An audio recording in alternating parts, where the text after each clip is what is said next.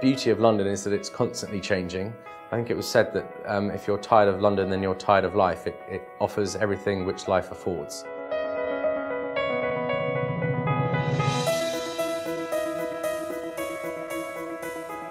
London was, probably the first marketplace that's congregated insurance companies together, congregated the banks together in one place. If you want to buy diamonds, there is one area in London that you go to. And I think the major benefit of Silicon Roundabout is that all the skills are there. The developers, the coders, the funders, the incubators are in one place. You can move around, the DNA gets mixed up quite nicely. You can hang out with your peers. Having seen Silicon Valley, being actually from Germany and having lived in Berlin before, London is definitely one of the best places in the world because unlike Silicon Valley, it is actually a metropolitan area which is very condensed. There's a lot of things going on in a very small space. So I can just walk over to Google Campus from here and meet a lot of great other startups. In Silicon Valley, you always have to have a car, you have to drive to the next place, or you have to go to San Francisco, which also is a great city to start a company. But London is special in that it's one of the biggest cities in the world. It's one of the centers, I would say, of the world. There's a huge ecosystem that is a lot bigger than the one in Berlin, for example.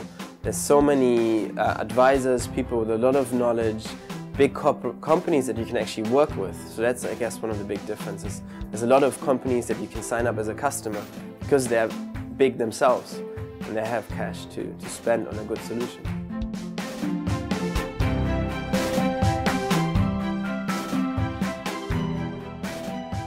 I mean, I feel that Google Campus is a real focus for a lot of the amazing energy that London already had, but is now being focused particularly around Tech City in the area where we are now.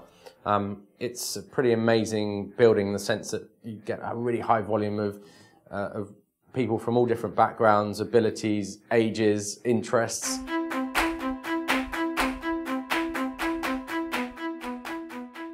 You're in a special place with campus here. This is pretty much ground zero for the London startup scene, and everyone, everyone kind of knows the Roundabout and this building here. So it's a pretty special place to be in because different partners and different levels, or different floors, and it's a real open source building, and so you get just such a hub of activity here.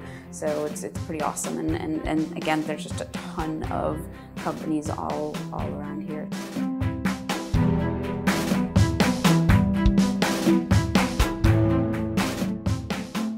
It's quite expensive to have a studio here. London's not a kind of cheap place to be in, but it constantly keeps you on your toes. The very fact of having these sort of expensive rents forces you to kind of push harder and work harder just to stay afloat.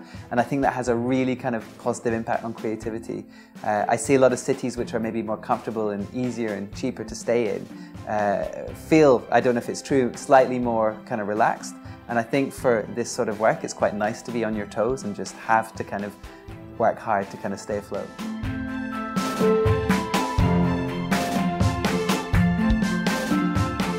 Everywhere I travel on the planet has their own Silicon Roundabout, Silicon Valley, some sort of Silicon rip-off somewhere there.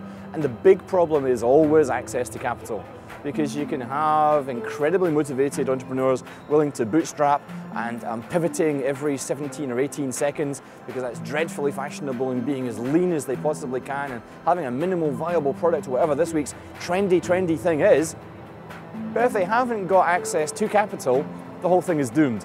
And I think it's somehow about integrating that. The UK is incredibly lucky that they've got amazing tax incentives for angels. There's EIS, SEIS, which effectively mean you invest 100 into a company and you've paid 100 in tax, you get 50 of it back immediately. Then, should something dreadful happen, you can write the rest of it off at your top level of tax. So you're in for very, very little.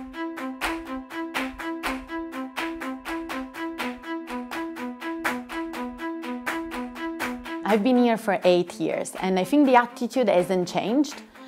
So British government and industries here really understand the role of innovation in the economy.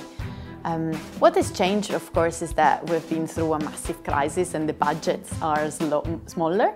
But I think, honestly, I wouldn't go anywhere else, at least in Europe.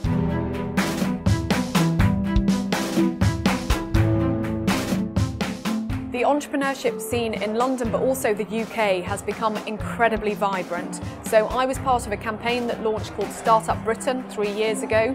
And over that time, the UK is now seeing record numbers of people start a business. So this year, there'll be 500,000 people that start a business in the UK, which is incredible. And what we've seen is a flourishing amount of support available for startup businesses. So wherever you turn, you either get support from peers or you get support from proven entrepreneurs who've done their business and are now giving back. So it's a great time to be starting a business in Britain. And I think there'll be a big focus next year on encouraging all these startups to grow.